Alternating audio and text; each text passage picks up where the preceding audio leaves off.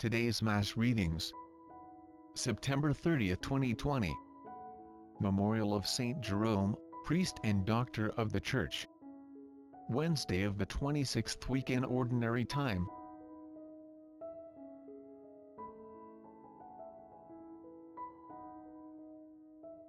Saint Jerome, one of the greatest biblical scholars of Christendom. Saint Jerome was born of Christian parents at Stridon, in Dalmatia around the year 345. Educated at the local school, he then studied rhetoric in Rome for 8 years, before returning to Aquileia to set up a community of ascetics. When that community broke up after 3 years, Jerome went to the east.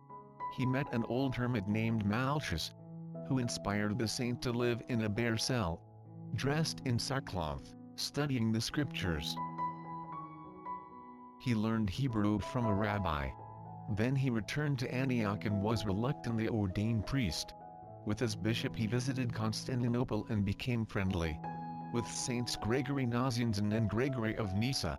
And then in year 382 he went again to Rome, to become the personal secretary of Pope Damasus. Here he met his dearest friends, a wealthy woman called Paula, her daughter Eustochium, and another wealthy woman named Marcella.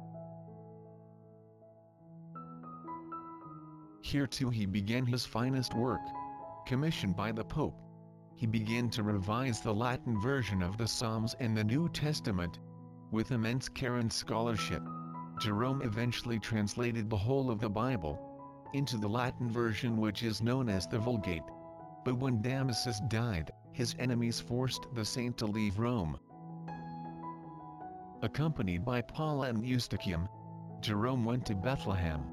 There he lived for 34 years till his death in year 420, building a monastery over which he presided and a convent, headed first by Paula and after her death by Eustochium. The saint set up a hospice for the countless pilgrims to that place. His scholarship, his polemics, his treatises and letters often provoked anger, and always stimulated those who read them. Plato located the soul of man in the head. He wrote, Christ located it in the heart. First reading. A reading from the book of Job. Job chapter 9 verse 1 to 12 and 14 to 16.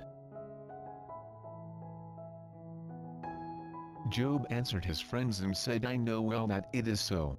But how can a man be justified before God?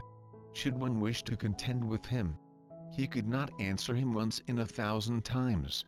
God is wise in heart and mighty in strength. Who has withstood him and remained unscathed? He removes the mountains before they know it. He overturns them in his anger. He shakes the earth out of its place, and the pillars beneath it tremble. He commands the sun, and it rises not. He seals up the stars.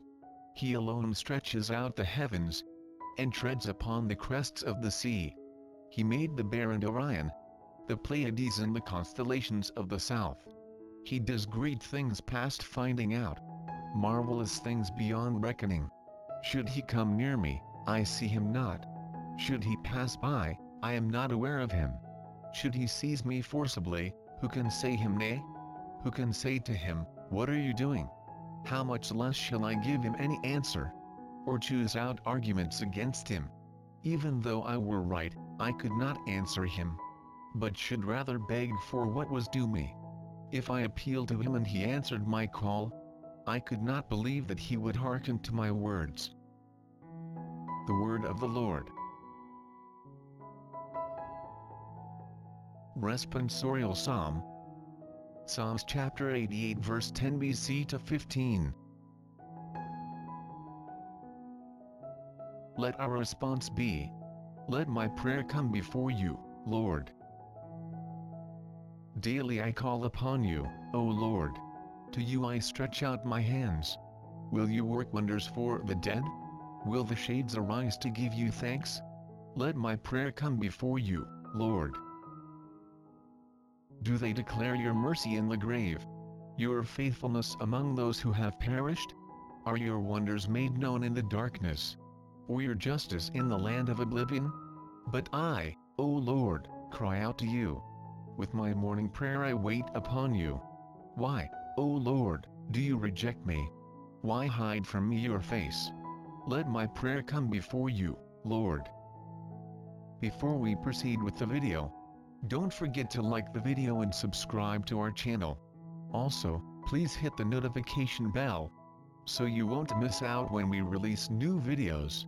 Feel free to share your comments, suggestions, and reflections at the comments section down below. Thank you and God bless.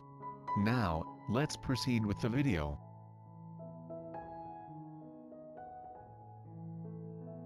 Gospel reading. A reading from the Holy Gospel according to Luke. Luke chapter 9 verse 57 to 62. As Jesus and his disciples were proceeding on their journey, someone said to him, "I will follow you wherever you go." Jesus answered him, "Foxes have dens and birds of the sky have nests, but the Son of Man has nowhere to rest his head." And to another he said, "Follow me." But he replied, "Lord, let me go first and bury my father." But he answered him, "Let the dead bury their dead. But you, go and proclaim the kingdom of God." And another said, "I will follow you, Lord. But first let me say farewell to my family at home." Jesus answered him, "No one who sets a hand to the plow and looks to what was left behind is fit for the kingdom of God." The Gospel of the Lord. The reflection on today's Gospel. In this passage from Luke, people admire Jesus and are inspired by him, and so, "I will follow you," they say. But they remind him that they have their own concerns to deal with first. Jesus asks them if they really know what it means to follow him. Today's Gospel reading sees Jesus sifting some of the applicants who wish to follow him, much as an employer evaluates candidates for a job or position. Does the candidate have what it takes? Jesus here puts his finger on a number of attitudes, which might be a reason for rejection.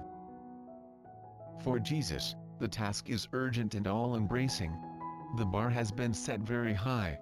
The urgency of preaching the kingdom requires an immediate response from the candidate, who has no time to bury relatives, or even to say goodbye properly.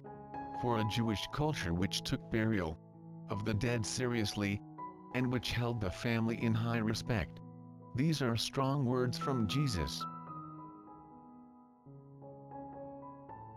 What about my own call to be a disciple? Does my own story reflect anything of Jesus' dramatic style? Perhaps my call to follow Jesus has been costly, in terms of my family and other close relationships. Jesus knows that I can have good intentions, but he reminds me that when I follow him, here must be no conditions laid down. I must be prepared to share in the sorrows and joys of his ministry. Jesus, deepen my understanding of what it means to make a permanent commitment to you. Lead my enthusiasm to new places of determination, new understandings, new orientation, so that I may abide in you as I look forward to eternal life.